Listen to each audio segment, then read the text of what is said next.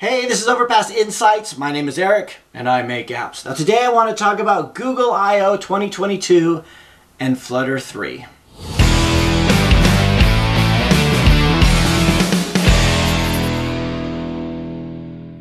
Alright, so a couple of weeks ago we had Google I/O 2022.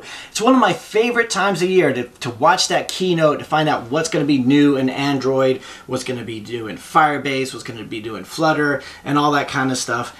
And it totally passed me by. I totally missed it. I don't know what I've been doing. I've just been so busy with client work that I totally missed Google I/O. So I spent the weekend catching up, watching a lot of those talks, a lot of those speeches, what's new in Flutter, what's new in Firebase, all this kind of stuff, what's new in native Android.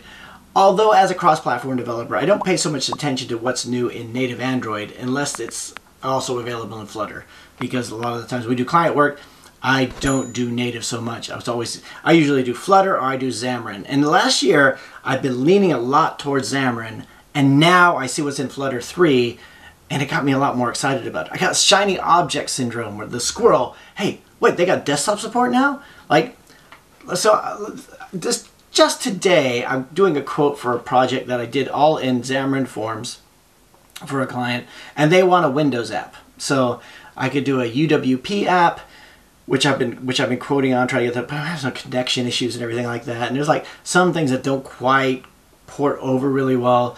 And I keep thinking, if I'd done this in Flutter, I'd be set now, because we have not just support for Windows, but we also have support for Linux desktop and Mac OS desktop and everything like that. It's a lot of the announcements that came out this last week are just, I thought they were really good. So I finally, I started, okay, let me just do like a quick desktop application, see what this is like.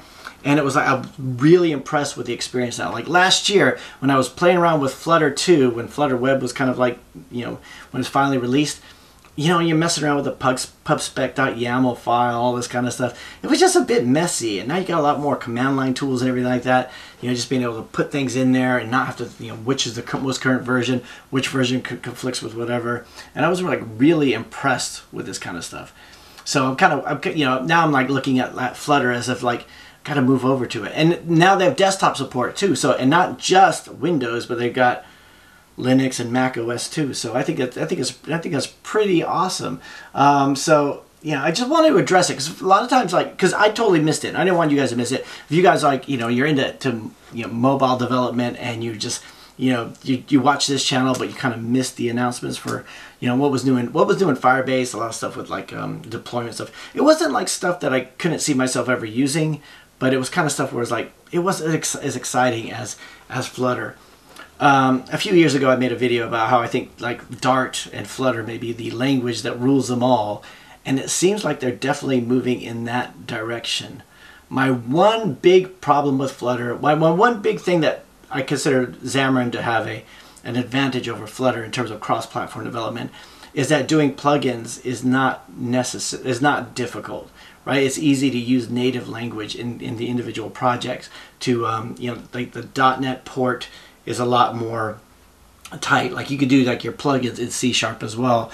Whereas in Flutter, I think you pretty much have to go into native code. But that's the same as a lot of the other cross-platform frameworks. But let me know what you guys think about Flutter. Let me know if you disagree with me. You guys might just think, Eric, you're just talking out your butt, right? That's nothing new. Are you guys excited about Flutter? Also, the improved AdMob support and everything like that is also like a really good feature. So I'm like really, I got these projects that I'm like, 30% of the way through on. I'm like, oh, do I really want to tear everything up and go back and start these over again? And I think I might. Anyway, let me know what you guys think about Flutter 3, about the Google I/O announcements, and I'd be interested to hear what you guys have to think. So I hope you guys have a really good day today. I'm going to try to do more videos this week, so just bear with me. I hope you guys have a great day, have a great week. Stay healthy, stay safe, and I'll talk to you next time.